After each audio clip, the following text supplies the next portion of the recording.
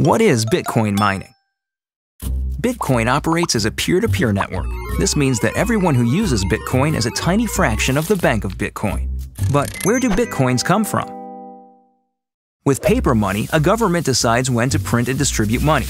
Bitcoin doesn't have a central government. With Bitcoin, miners use special software to solve math problems and are issued a certain number of Bitcoins in exchange. This provides a smart way to issue the currency and also creates an incentive for more people to mine. And since miners are required to approve Bitcoin transactions, more miners means a more secure network.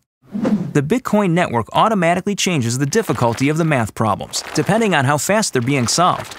In the early days, Bitcoin miners solved these math problems with the processors in their computers. Soon, miners discovered that graphics cards used for gaming were much better suited to this kind of math. Graphics cards are faster, but they use more electricity and generate a lot of heat. The first commercial Bitcoin mining products included chips that were reprogrammed for mining Bitcoin. These chips were faster, but still power-hungry. ASIC, or Application-Specific Integrated Circuit chips, are designed specifically for Bitcoin mining.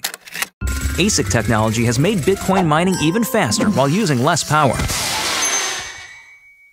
As the popularity of Bitcoin increases, more miners join the network, making it more difficult for individuals to solve the math problems.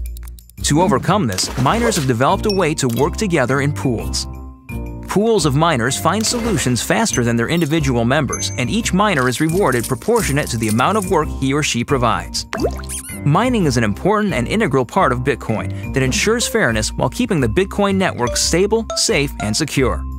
For more information about Bitcoin mining, visit bitcoinmining.com.